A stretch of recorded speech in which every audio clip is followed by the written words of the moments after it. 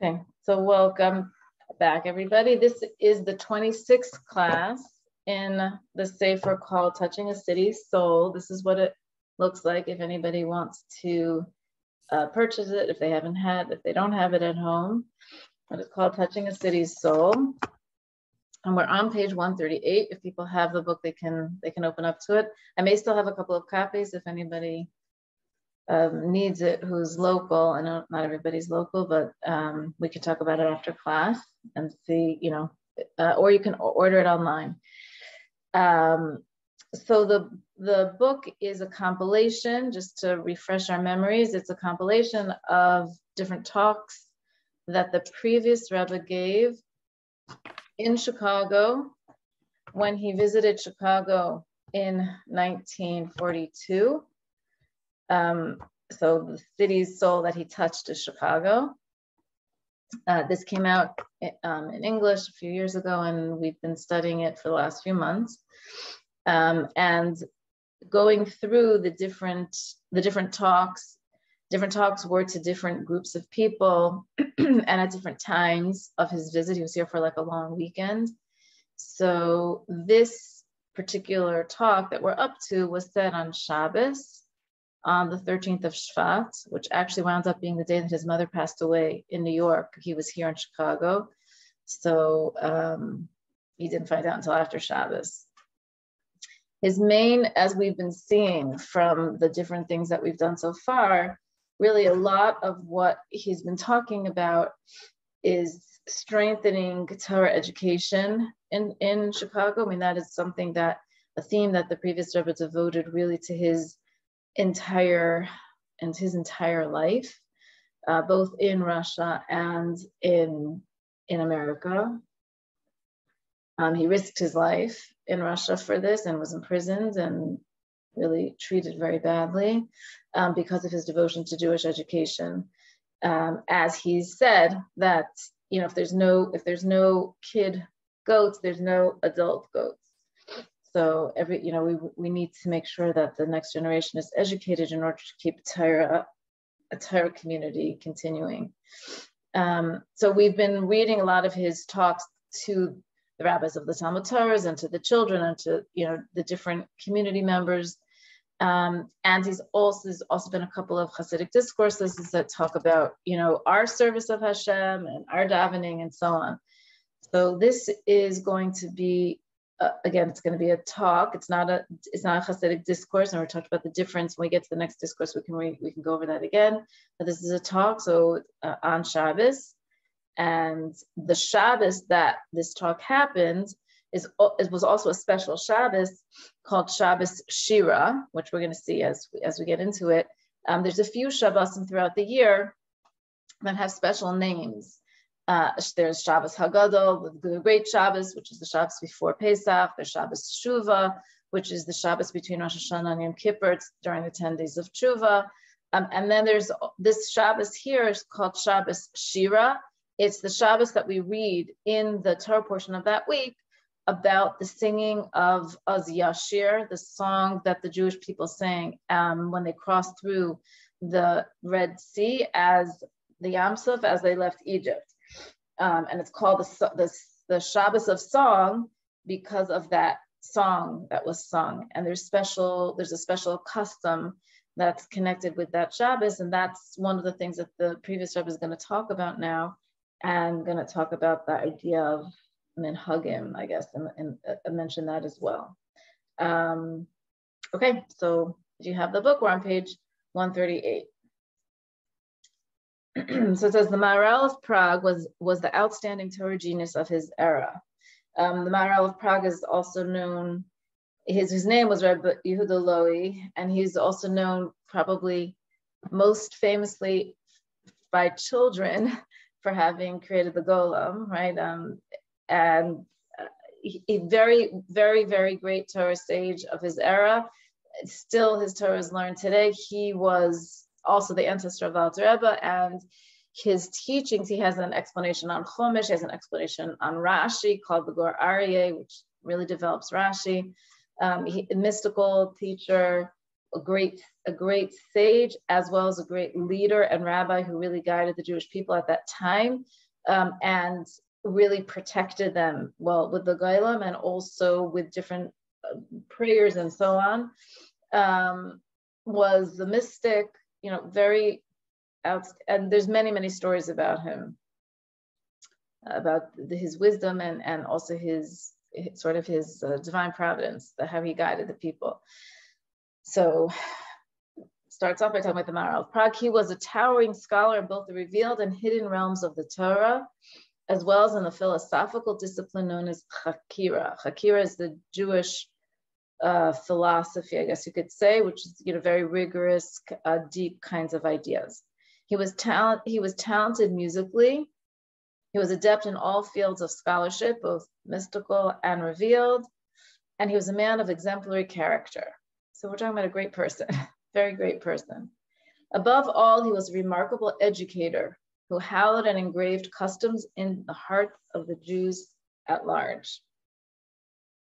So again, noting that the previous Rebbe really is emphasizing a lot this idea of education. My great-grandfather, the Tzemach Tzedek, so the previous Rebbe's great-grandfather, the Tzemach Tzedek, was the third Lubavitcher Rebbe, once recounted that as a little boy, he heard from his grandfather, the Alter Rebbe, the first Lubavitcher Rebbe, that when he was a little boy, his great-grandfather, the learned Rav Moshe Posner, told him that his father's great-grandfather, the Maharal of Prague, established the following custom. So it's interesting. He's not just quoting the custom, right? He's saying where he got the source of the custom, because he wants to show and sort of establish that this is something that was handed down throughout the generations in his family, that this was the custom of his great-great-great-grandfather, basically. What is this custom? In the week preceding the Shabbos, on which Parshas B'Shalach was read, that's the parsha where the Jewish people leave Egypt and they sing Az Yashir. It's part of the daily davening. That's called the Song of the Sea, that they sang as they went through the Red Sea. So on that Shabbos, he would instruct all the teachers and parents of little children to bring them to the courtyard of his shul on Shabbos Shira. Like we said, that Shabbos is called Shabbos Shira. There, after telling them that this was Shabbos Shira, the Maharal would direct the teachers to tell them all about the crossing of the sea, right? To describe how the Jewish people went through the Yam Suf, how the birds chirped and pranced as Moshe and all the all the people, men and women, sang the song that begins Az Yashir, and how the children fed the birds with fruit from the trees that miraculously grew in the sea. So there's a medrash that talks about when the Jewish people went through the sea, it wasn't just like the seabed split and they just walked through a dry seabed.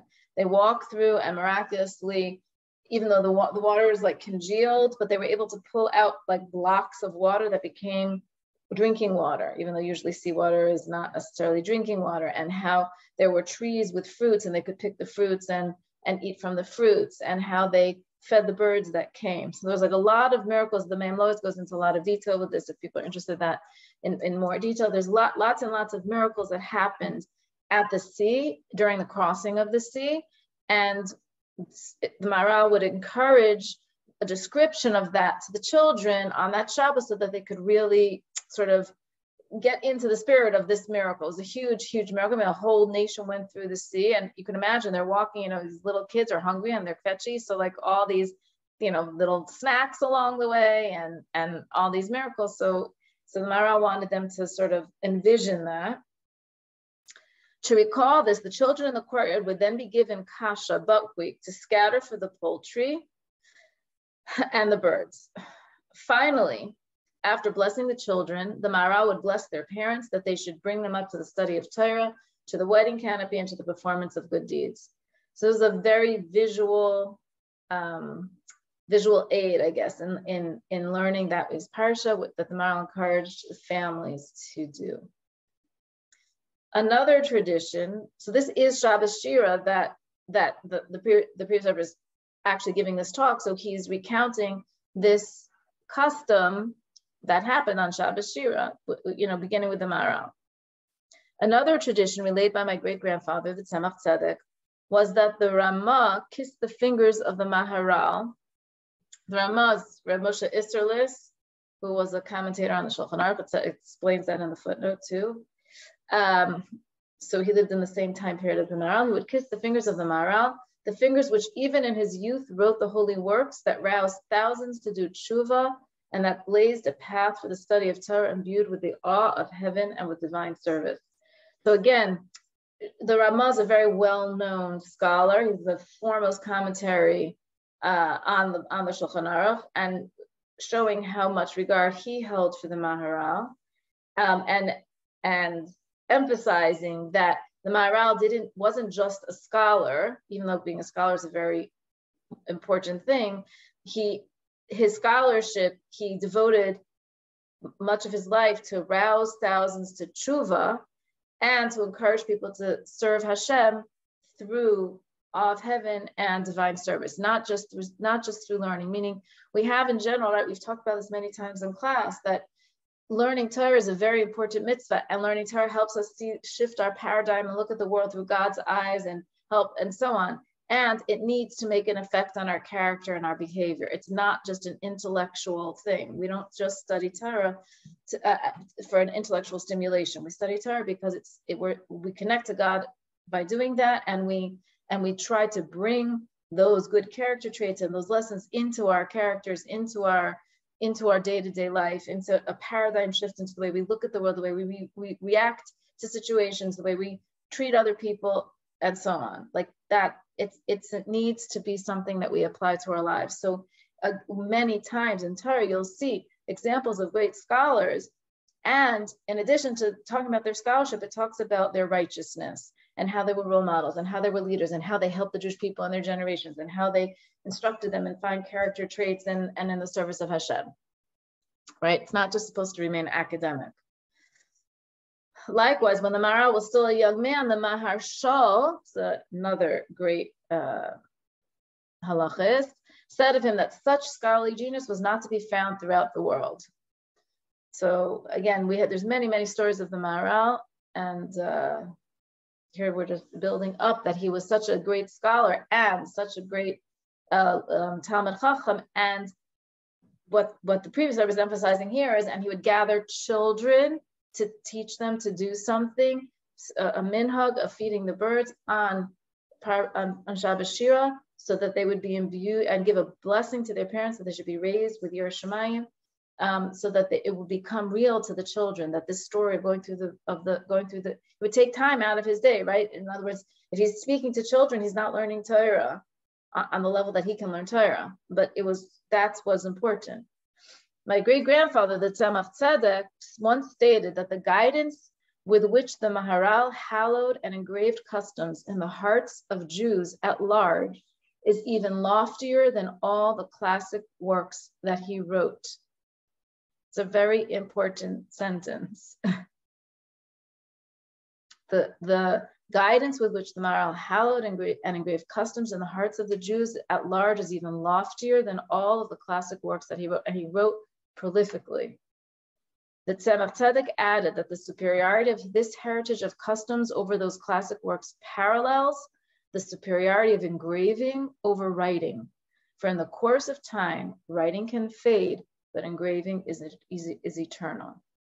So we know this idea about writing and engraving in Chassidus from another story that actually happened in Chicago too, came out. I think we spoke about it in the very beginning of this book about how Rabbi Yosef Weinberg came to Chicago to raise money from, I think, a Jack Lunzer at the time, and he spoke to him in his office about this idea about a Jew is always a Jew, and maybe because he was raising money for the yeshiva and raising money from people who weren't necessarily keeping Torah mitzvahs for the yeshiva, and he was encouraging them that it's even if the letters become a little faded, but a Jew is always a Jew, it always connects to Torah.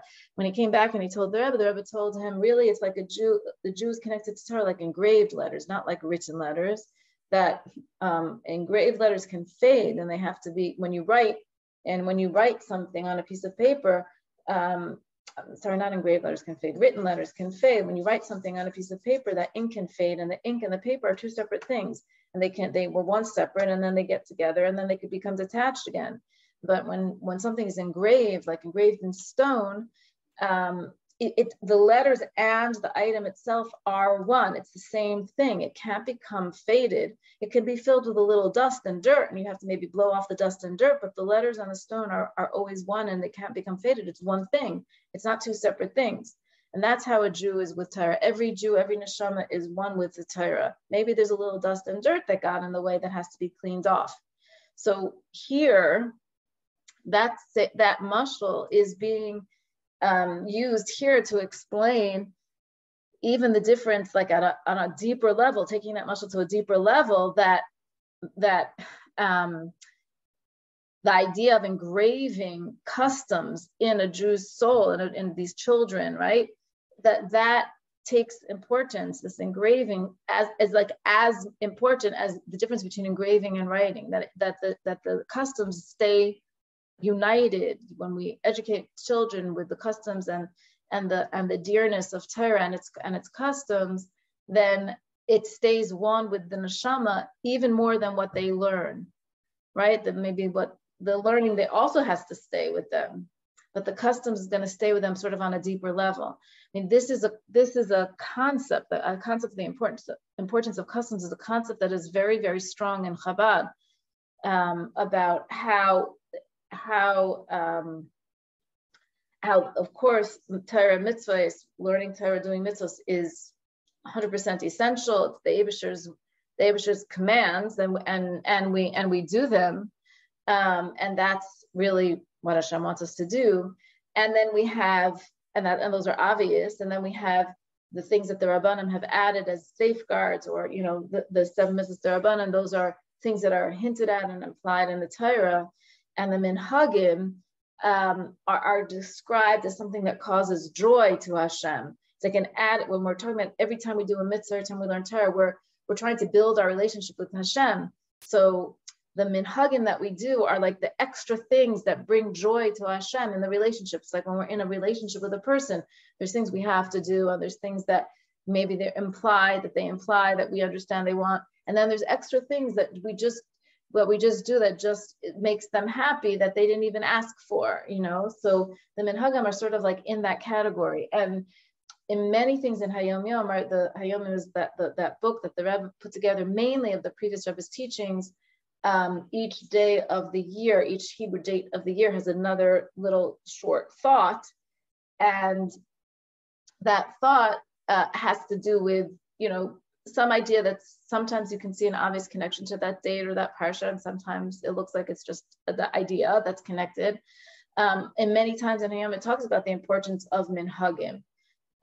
For example, on Rosh Hashanah, the whole Hayom Yom is all about customs. You would think on Rosh Hashanah, it would be talking about the laws of Rosh Hashanah. Rosh Hashanah is a pretty main day in the Jewish calendar. It's like we're reinstating our service of Hashem. We're reincarnating God as our king.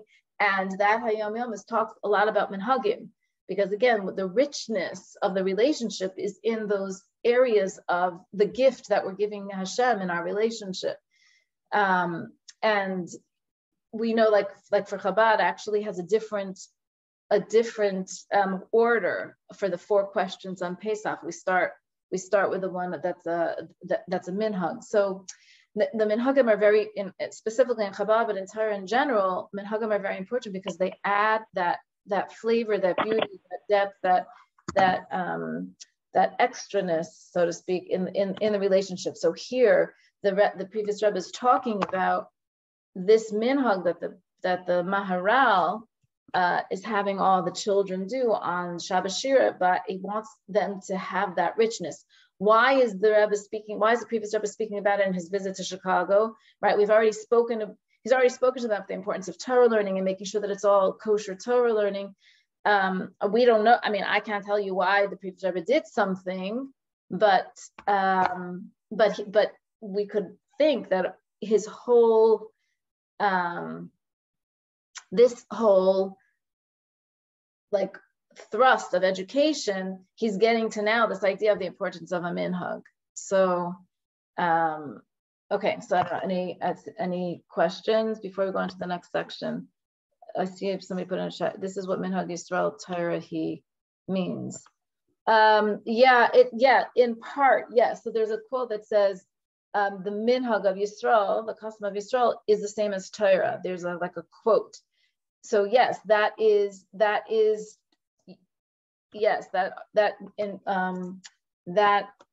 sort of emphasizes the importance of minhag across the board, 100%, right? For all Jews, all the minhagim of Yisrael. And there's many different minhagim of Yisrael. Like, for example, it's not one of the 613 mitzvahs that a man wears a yarmulke, right? But it's a minhag Yisrael Torah. And there's many things in that category. And then in addition, this kind of minhag that the previous Rebbe was talking about is I don't know if it's a minhag Yisrael. I don't know if you could say it's a minhag Yisrael that to have kasha, it's a Chabad minhag that's based on the Maharal. Maybe there's other Hasidim who do it too. I don't know, because the Maharal wasn't a Chabad Hasid. He predated the Alter Rebbe, right? He was his ancestor. So yes, there's general minhagim. Thank you for bringing that up. And then there's also specific minhagim to different Hasidic groups and different, kinds of things. And the Rebbe, whenever somebody sort of became more connected to Chabad and they had specific minhagim, let's say different kinds of Hasidim, and they wore different kinds of streimlach or spadiks or things like that, the Rebbe would always encourage them to keep that levush, to keep that type of clothing that they would have from their ancestors. Anyway, are there any other questions before we go on to the next section? It's like the end of one section. Does that mean that minhagim cause an engraving on our soul, a stronger connection? Yeah, I guess you could put it that way. Good idea. Also, I think minhagim are very important because, and they're very deep inside people because it relates back to their childhood. There's certain beautiful things that my family would do, even though we weren't that observant. But when the big holidays came, there were certain things. It has nothing to do, just like my grandmother's wooden filter fish bowl that I can't use anymore. That kind of thing. And I think the minhagim, it enriches everyone and enriches the experience as a child, even, and that carries people through, I think, to adulthood, and then wants to give that to their children also, leave it to their children. Yeah. When the Menachem, I don't know how to pronounce it, were created, was it created kind of because of the needs of the community at that time? You're talking about when the Menachem? Yeah, this one in particular is, with having to do with children, to engrave something at that time. So they were worried about, was it because there was a need in a community to do that in particular when it first got started? That's a good question. You're right. That's a good question. I don't know if I can answer that authoritatively, but one could assume a minhag that started by like a tzaddik, who's the leader of the generation, one could assume that that's the call of the hour, and then we keep it going. There are minhagim that were started, thousands of years ago. Those are minhagim for all of Bnei Yisrael for all time, like the wearing of the yarmulke, for example. But there are... Because he's the previous Rebbe is talking about it now, when there definitely was a need at that time to pull people back. And even the Maharal, the Maharal lived, in the 1500s. It was a need then. It was a need and then. It's certainly a need now as well. Exactly. Yeah. Okay. Any other questions or thoughts? Okay, so then let's continue so we're on page 139 now in the middle. Okay, so let us now understand what Shabbos Shira signifies in the light of Chassidus. So it's going to get a little more esoteric now. The Torah, when he's talking on Shabbos Shira. So first he talks about the minhag of Shabbos Shira, now he's going to talk a little bit more about the depths of Shabbos Shira. The Torah and its mitzvahs are eternal, unchanged by time or space. Today is Shabbos Shira. And on Shabbos Shira, Jewish souls sing the song that begins Az Yashir together with Moshe Rabbeinu Just as we all sang it for the first time after the splitting of the Sea of Reeds, when God took us out of the Egyptian exile. Isn't that beautiful? I'm just saying. Like, I feel like everybody should, you know, one of our refrigerator things, like write that down, put it in our refrigerators on Shabbos Shira. Like, guess what, guys? This Shabbos, we're all singing Az Yashir with Moshe Rabbeinu. Every year on Shabbos Shira, all the Jewish souls are singing Az Yashir with Moshe Rabbeinu, the same way we did that first year. In the morning prayers, we praise Hashem. So this is part of, I mean, Az Yashir is part of our morning prayers too, but this is a bracha that's part of morning prayers. Who in his goodness renews every day continuously the work of creation. Every Jew knows what those words mean, that God in his kindness continuously renews the life of all the worlds and of all created entities every day. Each time, moreover, this takes place just as it took place at the initial creation. At that time, during the 6 days of creation, he made that which does not exist. The Creator created the world and all its created entities from nothing to something. And every day there's a diffusion of light from the revelation that appeared on the corresponding day of the 6 days of creation.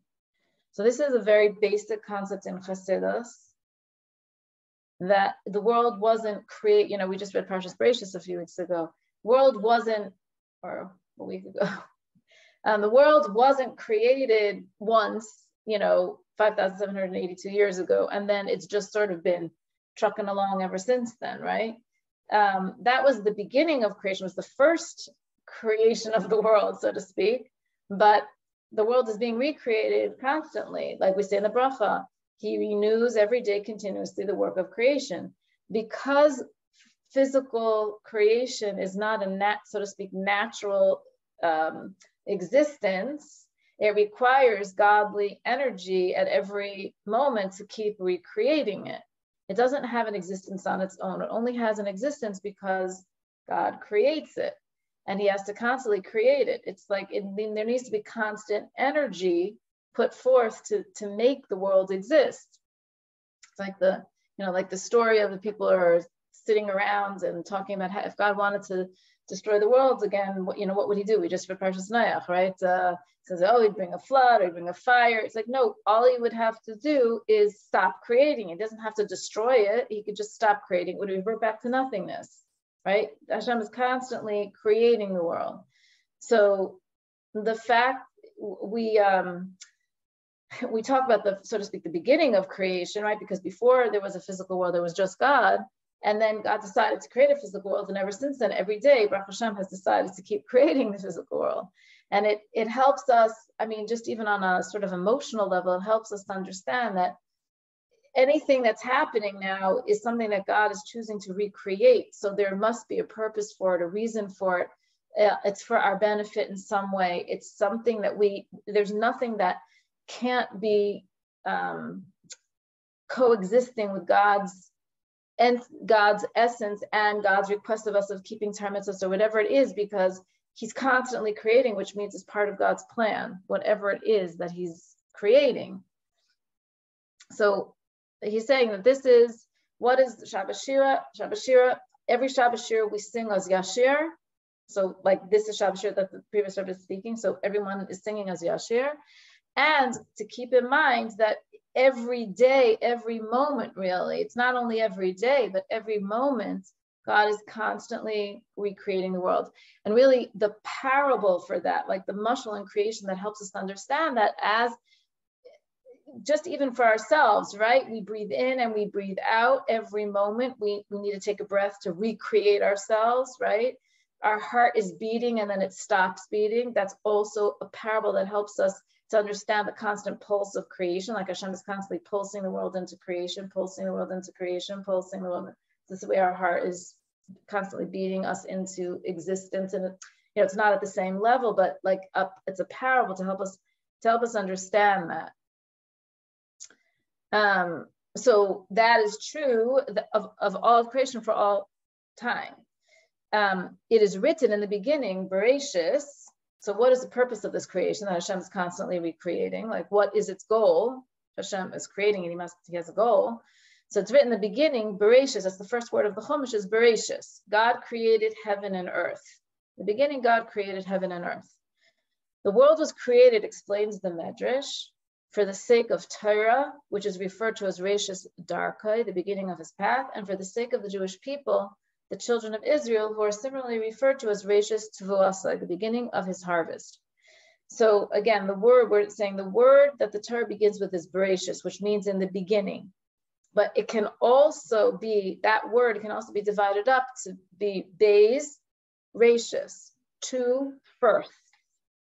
And there's two things that are called firsts. First, one thing that's called first is Torah. How do we know that it's called that? Because there's a pasuk that says Torah is called Reshis Darka, the beginning of his path, of God's path. So Torah is called Reshis. And another thing is called first, which is Bnei Yisrael, because we are called Reshis Tvuasai, the beginning of his harvest, of Hashem's harvest. So we can divide up that word, Reshis, which means in the beginning. We usually translate it as beginning. We can divide it up and translate it as two firsts. What are the two firsts? Torah and the Jewish people. So why did God create the world? Because of Torah and the Jewish people. So it says this twofold purpose of creation is hinted at by the word for in the beginning, Bereshis, which is composed of the letter Bais, two, and the word Reshis, beginning. So again, he's saying this is Shabbos Shira. On Shabbos Shira, we all are singing this song of praise to Hashem again, like we did originally. And in fact, the whole world is constantly being recreated. And what's the purpose of this creation? The purpose of creation is that the Yidden should keep Torah mitzvahs in the physical world. That's the purpose of creation. In order for Torah to be done by Yidden, there needed to be a physical world. Otherwise, it's just theoretical, learning something in a theoretical way. We didn't need a physical world if everybody's just going to sit and learn Torah. We could be doing that as souls in heaven. We didn't need to have actual physicality. So the purpose of creation is Torah should be kept by the Jews in a physical world, right? That's the purpose of creation. This is why the 5 books of the Chumash are divided into readings for the weeks of the year. For thus, the content of each reading diffuses its distinctive light into its particular week. So we don't only have Hashem recreating the world at every moment through Torah and recreating the Jews and recreating the physical world, but the way that we sort of get that creative energy, I guess you could say, is that the Torah is divided into a reading, we call it a Sedra, right? For every week, the Parsha of the week. And that Parsha is the light and direction for that week, right? It's in Hayam, we talked about earlier, talks about how we're supposed to live with the times. And living with the times means living with the Parsha of the week, that each Parsha of the week has a certain energy and a certain lesson in our service of Hashem that we are to bring into that week with us, basically, which is one of the reasons why we have the custom of learning the Parsha of the week with Rashi every week, why we learn Parsha every week, like we're supposed to live with that week's Parsha, which is why when it was raining during the week of the flood, it made perfect sense. Examples are preserved in the notes in which I recorded my father's words on various occasions. This is a jolly week, or this is a stern week. Actually, this is a jolly week is this week. The previous, that's also in Hayom Yom. This week is Parshas Lech Lecha, and in Hayom Yom it says this is a happy week. Why is it a happy week? Because this Parsha, we live with Avram Avinu in every section of the Parsha, right? The Parsha is divided into 7, and we learn in one section each day of the week. And in this week's, last week, Avram was born, but it was only born the last few psukim of the Parsha. The rest of the Parsha had a lot of unfortunate circumstances going on, right? This week, every single section of the Parsha has to do with Avram Avinu and his life. So it's called a happy week because we get to spend the week with Avram Avinu. This week is a time for us to receive Mazel Tov blessings for the Exodus from Egypt, right? Talked about Parshas B'Shalach, right? Like that's the message of that week. Or for the splitting of the Sea of the Reeds, or for the giving of the Torah, or for the commandment to build God a sanctuary, or for the erection of the sanctuary, and so on and on. Meaning each week has something that we, like that's the theme of the week, and that's what's happening this week, and we could be, we could be happy about that theme of the week. Each week's reading reveals the content of that week, and that revelation is felt in all 5 levels of the soul. So it talks about 5 levels of the soul, and in the footnote it actually lists them for you. We've talked about it in classes before, right? The nefesh, ruach, neshama, chaya, and yechida. So how do we get at these 5 levels of the soul? Like where does this come from, right? Everything in Chassidus Kabbalah is based somewhere in Torah Shebechsav. So there's actually 5 different psukim in the Tanakh that refer to a soul, and there's 5 different words that are used in these different psukim and different times in Tanakh that to refer to a soul. So according to the simple explanation of written Torah, it's just 5 different words, and they're all referring to the soul. Chassidus takes it a step deeper, as it is wont to do in general, and says actually these 5 different terms that the souls refer to 5 different levels of the soul. It's not just 5 different words and they're all synonyms. No, they each they have a specific level of the soul that they are connected with, and we have 5 levels of the soul, and each of these levels, they can be broken up and described or defined in slightly different ways, but generally speaking, they fall. Usually, we say they fall into 2 categories, which are called Naran Chai, the 3 lower levels and the 2 higher levels. Sometimes the 4 lower levels are one, and the 5th level is a second one. But the 3 lower levels are sort of what's called permeating soul levels that permeate into the person. So the nefesh, which is the lowest, is more like the sort of like the life force, the pulsing of the life force, the being alive, basically the soul in the body, the part of the soul that keeps the body alive, and the ruach, which is the next level, is like the emotional, and the neshama is like the intellectual aspect. So those are all, in a way, they're internalized in the person's body, right? Their blood, their circulatory system that keeps them alive, their emotions, their intellect, their understanding. Those are like the lower levels of the soul. And then the chai, which are the higher 2 levels of chaya and yechida. The chaya is more the sort of the transcendental level of the soul, the super consciousness. It's called a surrounding soul power. It's sort of larger than can fit into the body, quote unquote. I'm using terms that, the soul doesn't have physical qualities, but just to help us understand. And that's like the sort of like the ratzain level of the soul, the part that cleaves to Hashem, that wants to be, that has a desire to be one with Hashem. And then the yechida, the highest level of the soul, which is that point. It's usually sometimes called the pintele yid, the point of the soul, which is actually one with God at all times, and it can, nothing can sever it from its connection to Hashem. And that's like the essence of the soul. So these 5 levels are actually 5 different levels of the soul. So each week's reading reveals the content of that week, and that revelation is felt in all 5 levels of the soul. In other words, maybe we can feel some of it some of the time, but actually our soul is feeling something on all 5 levels of that week's Torah portion every week. This is a little plug to coming to Parsha class on Thursday mornings, just saying, right? Encouraging other women to come to Parsha class, because then we can feel it a little bit on our intellectual level too, and maybe on our emotional level more. We can actually bring it in because we're like learning about the Parsha. So just saying, commercial break here. So my notes also record a talk in which my father said, whenever a Jew is called up to the reading of the Torah, literally whenever he has an aliyah, an ascent to the Torah, right? That's the bracha that a person makes as it's called an aliyah, right? They're called up to the Torah, they make a bracha on the Torah. This ascent is experienced by all the components of his soul. It's called an aliyah, which means an elevation, because his soul is getting an elevation when he's called up to the Torah. His nefesh ascends to the Torah in the spiritual world of Asiya.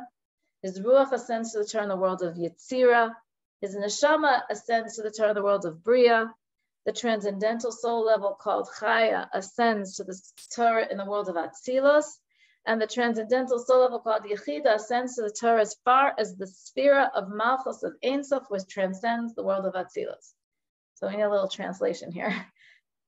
So not only does the soul have these 5 levels, but these 5 levels are also sort of built into the fabric of creation.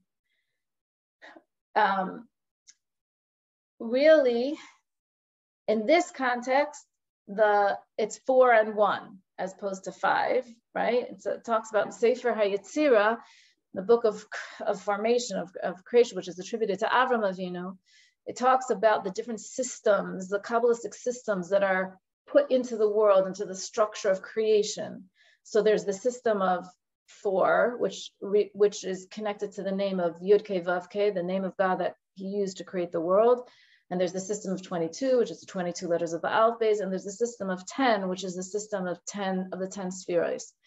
But the system of 4 actually has a 5th dimension to it, because the system of 4, which is Yud and Hey and Vav and Hey, which is like the 4 letters of Hashem's name, which each of those letters are connected to the 10 spheres. They're connected to the 4 levels of the soul. But the beginning of the Yud and Hey and Vav and Hey has caused what's a Kaitzei Shel Yud, the thorn of the Yud, which is the 5th level, which is that point. It's a little tiny point, and it's the point of the soul. It's the Yechida. It's also in the world, in the creation, what's called the Seder Hishtalshelus, in the order of creation, there's what's called 4 worlds. There's God in his essence, and then there's 4 worlds. And then after that, there's like the physical world. So the 4 worlds, which we've also had, come across in class before, Atzilus, Bria, Yetzira, and Asiya, which are 4 levels going from, let's say, Hashem and his essence to the physical world. It is a gradation. The highest level being closest to God and the lowest level being closest to the physical world. But it's not like physical places, but it's levels of revelation and concealment of godliness, right? The higher the world is closest to godliness, so the more revealed godliness is and the less self-awareness any being has. And it switches, it flips as it goes down. These 4 worlds, okay, we can have a whole class on them by itself. We a different time, but there's that 5th level is the level above the 4 worlds, which is like Hashem's essence. Here, what the point that the previous Rebbe is saying is that the 5 levels of the soul are also connected to these 4 worlds, and that 5th level, which is Hashem, or in this context, he says the sphere of Malchus of Ein Sof, which transcends the world of Atzilus, which means we're not talking exactly of Hashem's essence, we're talking about the next level up, after the 4 worlds, going towards Hashem's essence, which is higher than the world of Atzilus. So the 5 levels of the soul are connected to these 5 levels of creation. And when a person, the Sedra, the parsha of the week, has an impact on all 5 levels of the soul. And when a person gets an aliyah to the Torah, all 5 levels of the soul are affected, and they are connecting to all the 5 levels of creation. Basically, that's the summary of what we said. Should I say that again? So basically what we're saying, the point is that the parsha of the week has a message for us, a godly message for us for that week. There's a revelation of godliness that is housed in that week's parsha that we connect to for that week. Whether we know or not, our soul is connecting to it. It's good if we could know it a little bit too, meaning if we learn the parsha, then we know it a little bit. It also helps us to internalize it. But our soul is being affected by that week's parsha with or without our knowledge, because this is the energy, the creative energy in the world. So our soul is connecting to it. So and our soul is connecting to it on all 5 levels of the soul. Those 5 levels of the soul also connect to these 5 levels of creation. So for the example that the previous Rebbe is explaining here is that when a person gets an aliyah to the Torah, which an aliyah means an elevation, so what happens is their soul, all their 5 levels of the soul is having an aliyah. Each level of the soul is having an elevation to one of the 5 levels of creation. That's like, I guess it gets to connect with when it has an aliyah to the Torah. And maybe I'll reread, now that we like sort of discussed it, I'm gonna just reread that paragraph. Hopefully it'll be a little more clear. So in the beginning, he's like, this is why the 5 books of the Chumash are divided into readings, right? Each of those readings has an effect on us, and there's a theme for the week, a jolly week, a stern week, right? That is the truth in the world, and our soul feels it on a soul level.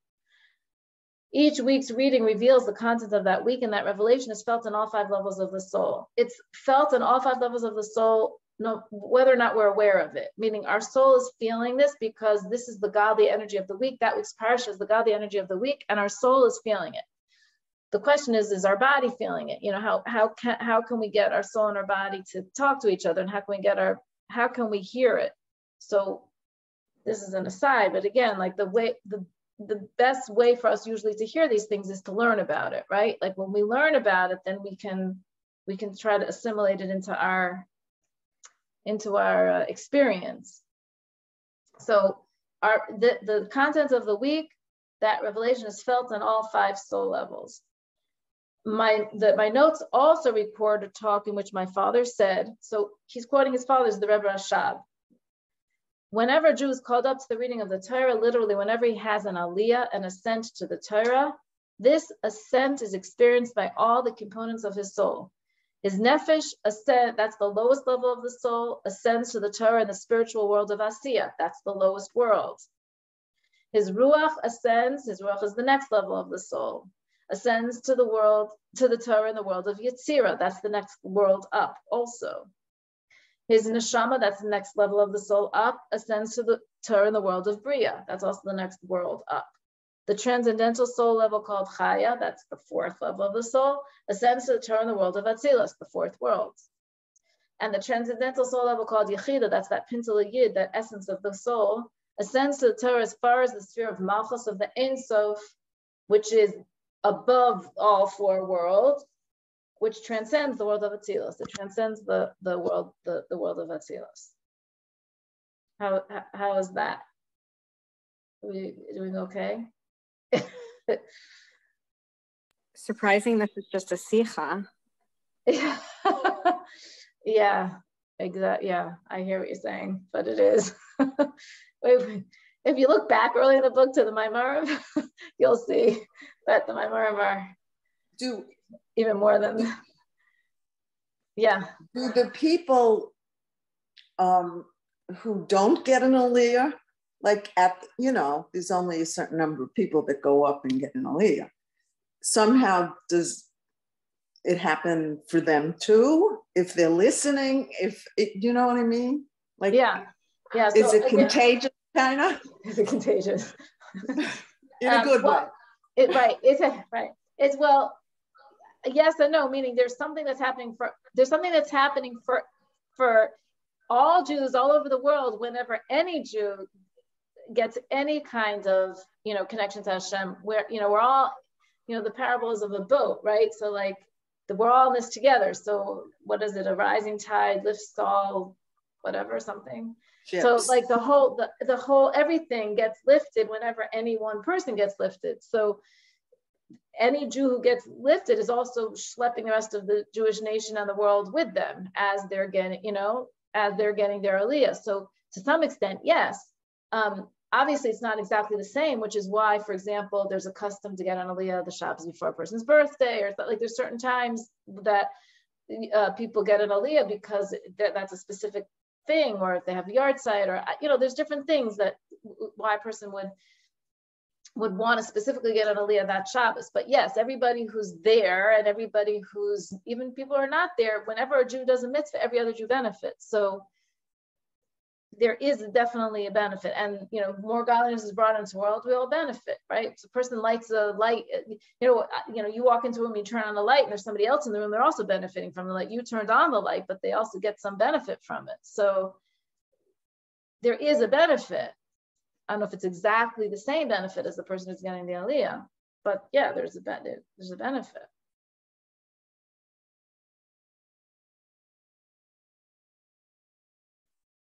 Are we okay? Any other questions? Is there a benefit to being shul and hear the parsha?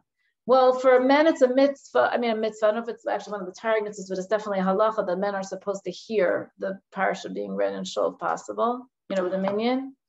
Women don't have that same obligation. Any other questions? I have a question. So if men, how do we work those 5 sephiros in a similar way if we might, if women aren't obligated to get it that way? So that's a good question. So at aliyah, I was waiting for somebody to say, what about women? So here's a scoop. It actually said, there's actually somewhere else, I can't remember now where I just read it, but I just read it recently that, this is what happened. The men get an aliyah when they get an aliyah to the Torah, because that's what Hashem says happens to them when they get an aliyah to the Torah. But women don't have that obligation, and so that's not how they get their aliyah, right? It's not the same thing. It's not just a random thing. This is what men need. So in general, I don't know the specific exact same. I could see if I can find a exact same, this 5 things, et cetera, et cetera, et cetera. However, we know that in general, so it gets us saying, what about chitas, right? So the connection to the parsha is definitely through learning the parsha for everybody, right? But in general, the concept of the different levels of the soul being ignited, there are different ways that there's different parts of Jewish practice, I guess you could say, Torah practice, that ignites or elevates the different levels of the soul, right? So there's physical mitzvahs, there's emotional mitzvahs, there's intellectual mitzvahs, there's the level of what's called giving over our ratzain to Hashem, giving over our desire to Hashem. There's Mesiras Nefesh. These 5 practices each relate to a different level of the soul. So we can ignite and use and utilize each of our levels of the soul in our service of Hashem. Men and women have to do that. But each of the levels of the soul, so our identity, when we reaffirm our identity and we base our actions on our essence, that ignites our yichida, the highest level of the soul. Once that is ignited, that also diffuses into the 4 lower levels. So you can work it from the bottom up or from the top down, but it can light up each of the levels of the neshama. So each time we do something, we make a choice like that ignites our neshama. Each of the levels of our neshama. And is that contagious to those around us? Well, anything we do, meaning anything that we do, is something that, again, helps everybody else. Right, so Maureen is saying the mitzvahs of the women, right? There's mitzvahs of the women that relate to the women. There's mitzvahs of the men that relate to the men. Exactly, that's another good point, well taken, right? Each of whatever it's like the path to Hashem can only be directed by Hashem, right? Because He could tell us how we can get to Him. So, right, there's special mitzvahs for men and there's special mitzvahs for women. I don't know to answer the 5 levels exactly which one connects to which, how, to each of the other, each mitzvah. But this idea of the 5 levels of, it talks about the nigun relates to different levels of the neshama, stories relate to different levels of the neshama, learning relates to different levels of the neshama.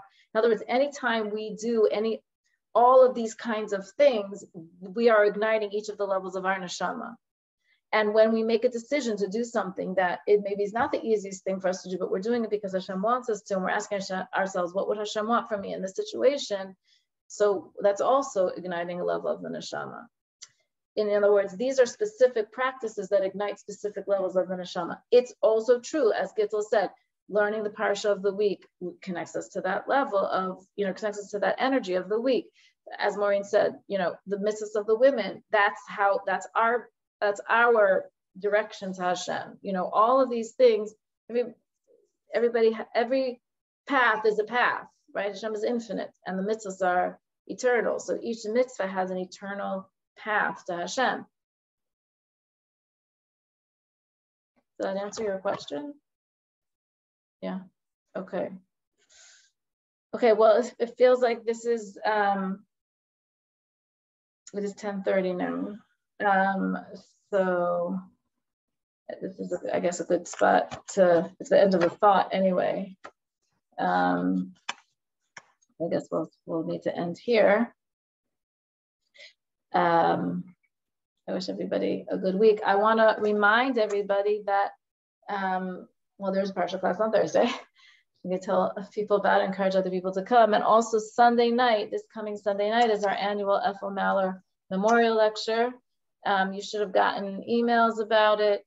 To sign up, you can sign up on baismenachemchicago.org. If you didn't get an email, you can go to baismenachemchicago.org, women's programs, the Ethel Maller Lecture, so that you sign up, you get a Zoom link. Is also a little snack treat bag that can be delivered, to local areas, or if people want, they can come pick it up on my back porch on Sunday.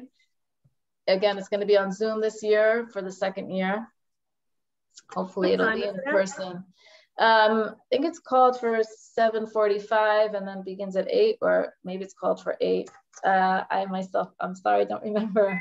I should stop this recording.